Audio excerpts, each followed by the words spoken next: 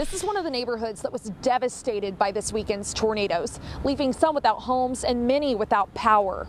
Neighbors describing the moments the tornado ripped through their neighborhood. And then my phone went off for tornado warning, and KSC was like, "It's over you if you're 240 and sooner." And I was like, "It's what?" And then you heard like the noise, and it was that train war. It's been a long few days for those living in the area, as well as first responders and power crews working. An owner of a local food truck saw the devastation and wanted to give back.